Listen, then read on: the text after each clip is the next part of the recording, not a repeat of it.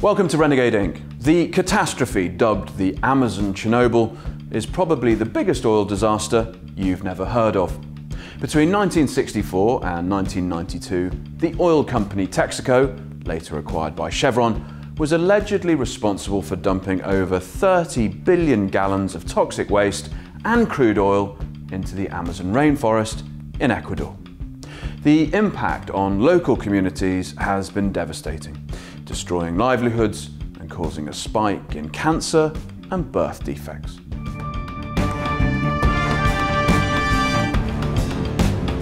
Stephen Donziger was the lead US attorney for the indigenous plaintiffs of Ecuador in a class action that began in 1993.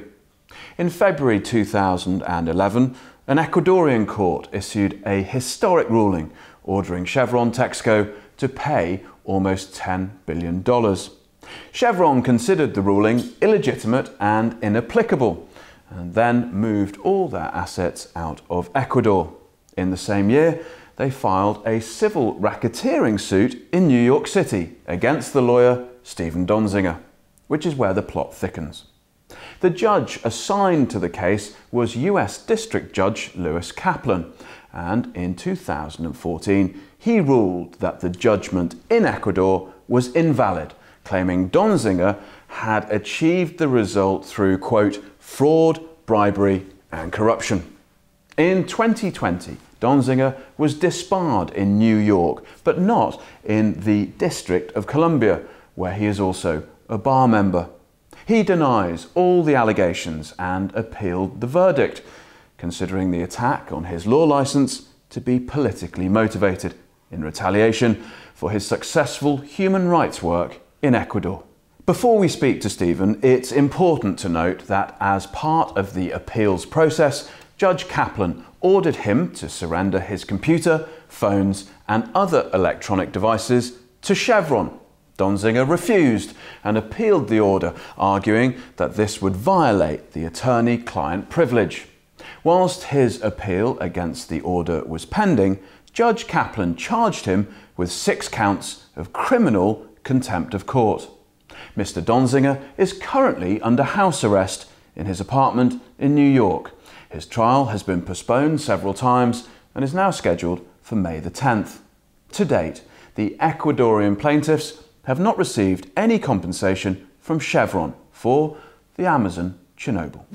Stephen Donziger, thank you very much for joining us here on Renegade Inc. Thank you for having me. Looking at your case and reading the case notes and looking at the story that surrounds it, to put it bluntly, it makes the Erin Brockovich story look like a tame episode of Judge Judy. Can you tell a UK audience the facts around the story and how you are sitting in Manhattan at the moment under house arrest? Sure. Thank you for the opportunity. In a nutshell, this case concerns the world's worst oil-related disaster on Earth. Not enough people have heard about it.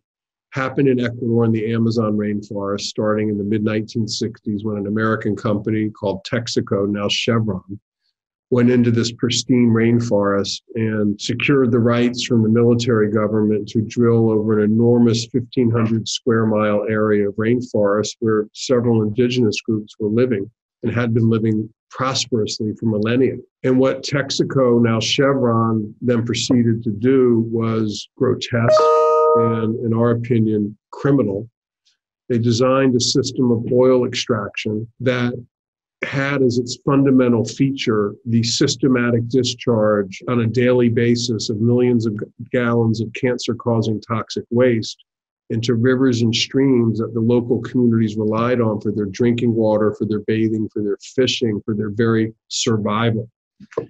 And over a period of time, many people died of cancer. They continue to die. There's 1,000 open-air toxic waste pits that Chevron built that run their cancer-causing effluent into rivers and streams to this day. Chevron left Ecuador in the early 1990s, and we filed a lawsuit. I'm a lawyer. A group of us filed a lawsuit on behalf of the communities that were affected. And in a nutshell, over many years, we ended up winning the lawsuit in Ecuadorian courts where Chevron had insisted the trial take place and where Chevron had accepted jurisdiction. As the evidence mounted against the company, they knew they would lose. They started attacking Ecuador's court system. They started attacking the lawyers who brought the case, including me. They attacked community leaders. And in a nutshell, we won the case big. There's about a $10 billion judgment, which, by the way, that might sound like a lot. It's a modest number compared to the magnitude of the damage. And it's a fraction, for example, of what British Petroleum has paid for its Deepwater Horizon disaster in the United States. But in any event, it's a sizable number. And then Chevron sued me back in U.S. courts where I live here in New York. They named as defendants all the community leaders, other lawyers, scientific consultants.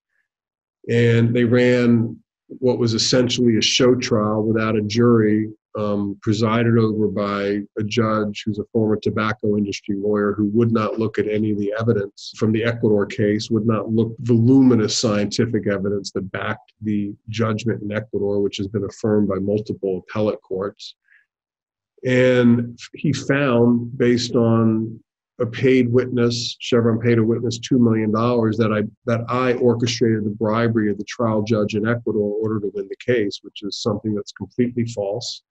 It's been rejected by 29 different appellate judges in Ecuador and Canada who've looked at it, but it was used to attack me and tried to block enforcement of the judgment against Chevron's assets. And as part of that process, Chevron demanded that I turn over my computer and cell phone to the company so they could spy on our operations and our, various enforcement actions. My ethical obligations, my legal obligations prevented me from doing that. So I appealed the judge's name is Lewis Kaplan. I appealed his order. It's still under appeal. And while it was under appeal, he charged me with criminal contempt of court and had me locked up in my house, where I've been for now 16 months at the time of this interview. So, in our view, this is politically motivated corporate attack by a major oil company and a judge who is sympathetic and wants to punish me, and I think really send an intimidating message to all human rights lawyers and advocates who want to take on the fossil fuel industry. You mentioned Judge Kaplan. He has publicly stated that he feels that Chevron is a company of considerable importance to our economy that employs thousands all over the world, that supplies a group of commodities, gasoline, heating oil, other fuels and lubricants on which every one of us depends every single day. Judge Kaplan's a former corporate lawyer turned judge. Is it the case that he has a soft spot for the corporate world? Is that fair to say? I think it is. Look, judges come in all shapes and sizes. My complaint is not that I think a judge should absolutely agree with our position. What judges need to do is do their jobs correctly, which is be neutral, look at the facts, apply the law, and make sound decisions that are, backed by reason. And I think in this case, Judge Kaplan let his emotions get the best of him. For example, in our case, first of all, he never should have taken the case when Chevron sued me. The case had been in Ecuador, and those were the courts where Chevron had wanted the case to be decided, and they decided it against Chevron.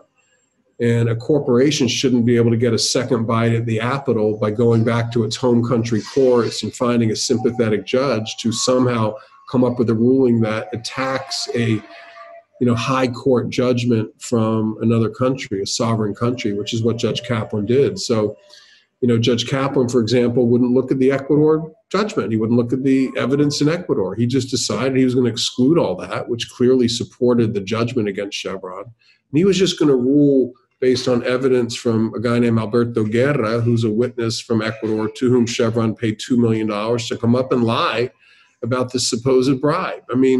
No judge in his or her right mind should only look at a teeny part of the evidence, in this case, what we believe is corrupt evidence. It's been rejected by 29 appellate judges, in Ecuador and Canada. So, Yes, I do think Judge Kaplan had a soft spot. I think the quote you read is an example of that. I mean, what's the point of that quote? To say that just because a company is so big and important, it shouldn't be allowed to be held accountable for human rights violations? I mean, it's preposterous.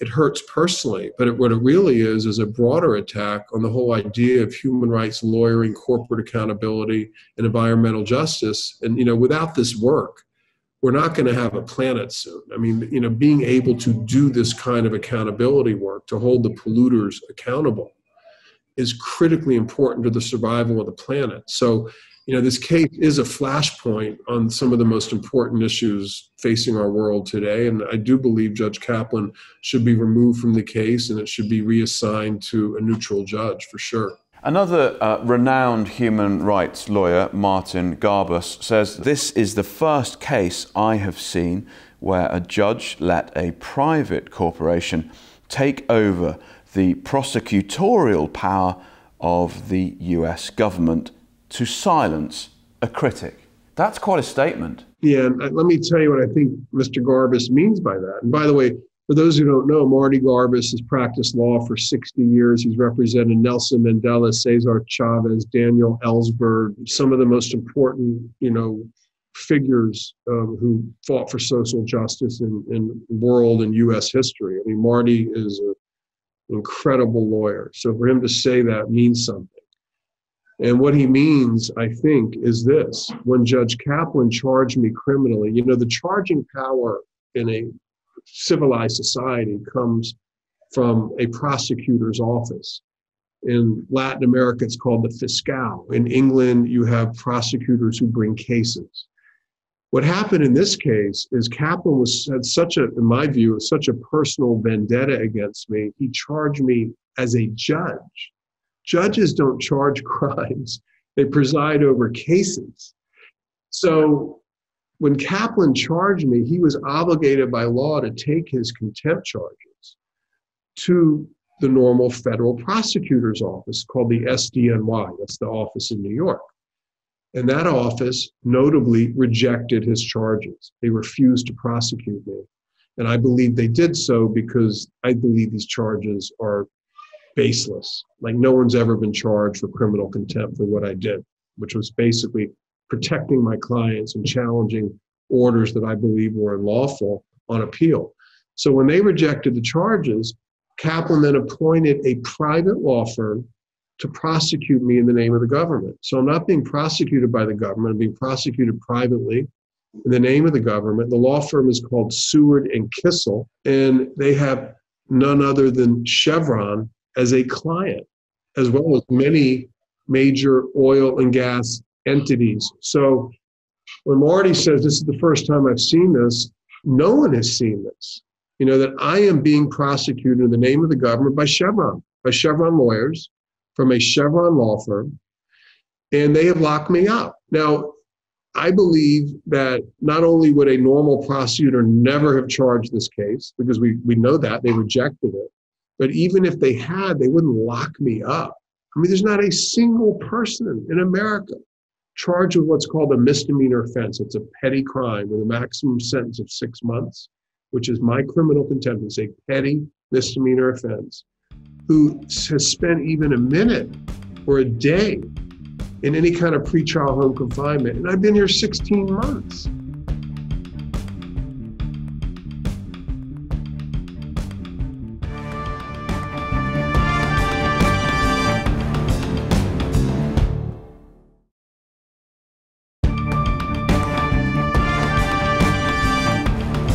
Stephen, in that first half, very high level, you've really descriptively shown us what's going on with you, your case, your house arrest, and the fact that it could be the case that the judiciary in the US looks favourably at corporate interests over the interests of human rights and the environment. When you were first told that house arrest was going to happen, Judge Loretta Preska enacted the proceedings. What was your reaction? Having won the lawsuit, almost $10 billion in Ecuador, what was your reaction to her judgment that you were going to be incarcerated in your own apartment?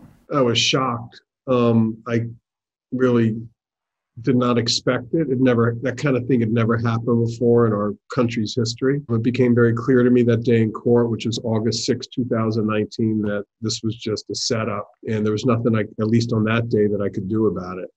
I did not have a lawyer. I mean, I walked in to ask for more time because this was a very sudden kind of thing, and I had to hire a lawyer to help me. And even without a lawyer, she just slapped an ankle bracelet on me and posed an $800,000 bond, which, by the way, is highly unusual for a misdemeanor case. I'd say it's unprecedented as well. So it's like the double whammy. And I almost ended up in jail because I couldn't get the $800,000 to post for various reasons. And ultimately, a supporter of mine posted it, and that allowed me the ability to stay in my home with an ankle bracelet and be detained here as opposed to an actual prison. When it comes to Chevron and their strategy, what is their strategy? Because when you start to read about what's happened to you, it's clear that there's a sort of punishment angle here that goes on. I mean, just some of the things they've hired private investigators to track you.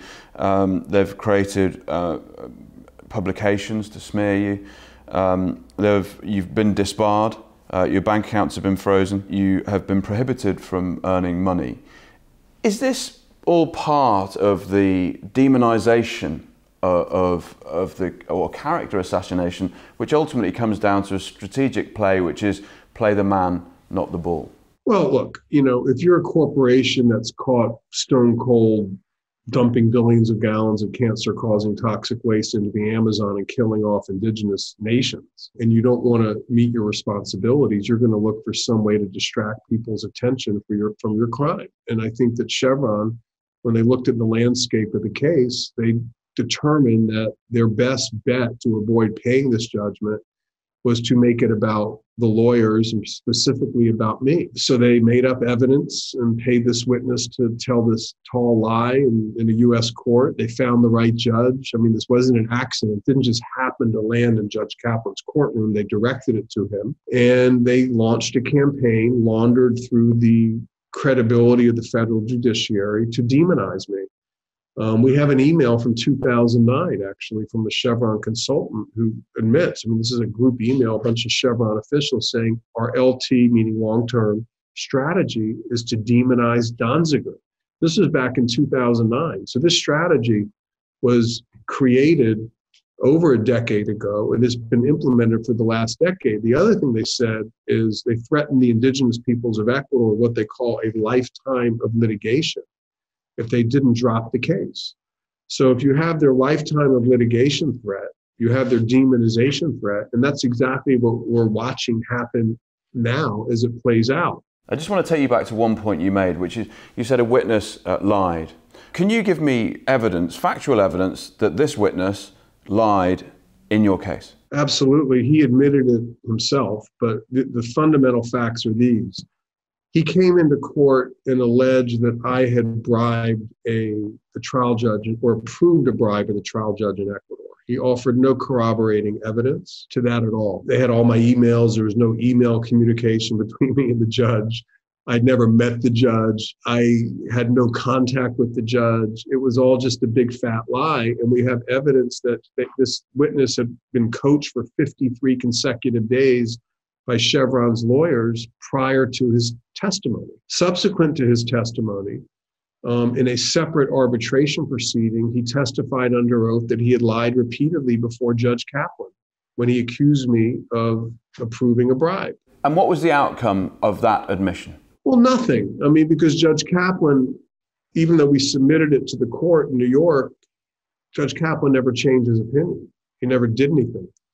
But what it did do is it buttressed the judgments out of these other courts who have rejected Judge Kaplan's decision. And it's very important for people to understand that Judge Kaplan rejected all the evidence, 64,000 chemical sampling results, over 100 technical evidentiary reports that we had submitted in the Ecuador case as evidence against Chevron, wouldn't even look at it. Yet accepted testimony from this one man who had been paid massive sums of money from Chevron. That's not in dispute. Chevron gave us the contract, moved him to the United States, moved his family to the United States. He'd been making $500 a month in Ecuador. He was paid $12,000 a month in the United States by Chevron to basically be a professional witness. He was given health insurance, a car, his income taxes were paid. He was given independent lawyers that Chevron paid for. And we believe this is still going on today, years later. He's still living here on Chevron's payroll. That kind of witness has no credibility. If the strategy from the corporate entity here, which is Chevron, is to demonize you and thus create a chilling effect, similar with Julian Assange in Belmarsh here in the UK, create a chilling effect so anybody else who thinks to go and do human rights work at the level that you're working at thinks twice about getting involved, because they know ultimately the price that they pay isn't dissimilar to the price that you're paying. If that is the strategy, these SLAPP lawsuits, we haven't heard about them in the UK. What is a SLAPP lawsuit and why are they in existence? So a SLAPP lawsuit is a lawsuit filed by a powerful entity like a corporation, in this case Chevron, or some governmental entity or some wealthy individual, that's designed not to litigate any claims really on the merits, or it's not designed to get justice. It's designed to use the lawsuit itself as a weapon of attack to silence advocacy. In other words, if somebody is advocating in their community against a big company that's, say, polluting a creek or a stream, and they get hit with a lawsuit and they have no money to hire a lawyer and they're facing bankruptcy from this lawsuit, they're likely to just stop advocating. Right. And the company knows they can never get money from that person. I mean, I don't have any money.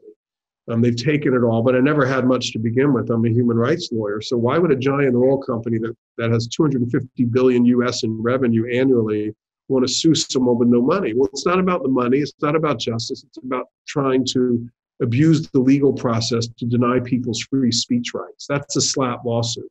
One of the things that really I found troubling in the 90s, particularly after the Shell Sarawiwa stuff happened. You may remember there was this term that started being used about 96, 97, corporate social responsibility, and it's still used, And more and more I think about it, I think there's a huge problem, and I think we need to move totally away from that idea of corporate social responsibility. CSR, because what that does is it essentially lets corporations off the hook. If you think about it, in a large organisation like an oil company, if you have a CSR department, that takes away almost all of your responsibility if you're out in the field in Nigeria, because you think, oh, well, the CSR people, they're sorting it out. They're doing the ethics. We don't have to worry about it. So what do you want to replace it with? I want to replace it with, I think people should be held individually accountable for the actions they take in corporations. I mean, I've got minutes of Shell meetings at the time that Sarawi was executed. I know the names of all of those people who were at those meetings the day before. And those people one day will be in The Hague.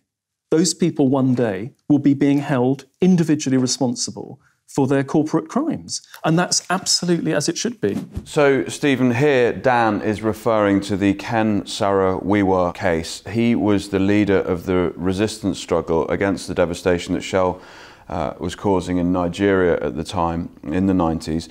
Shell effectively worked with the Nigerian military dictatorship to frame Saro-Wiwa, and he was executed in 1995. When we look at the parallels between what's happened there in the 90s and what's happened in Ecuador, which you brought to light, there are a fair few bits of crossover here, aren't there? I think this is a playbook used by corporations in the fossil fuel industry that has been around for a long time. I mean, it has different characteristics depending on the situation. It's harder to execute a guy like me in New York than to do what was done to Ken Saro-Wiwa in Nigeria in the mid-90s. But the effect, or I should say the objective, is the same, which is to intimidate people into not doing this kind of work and to really obtain some degree of impunity for corporate human rights violators. People hearing this now want to put pressure on Chevron and others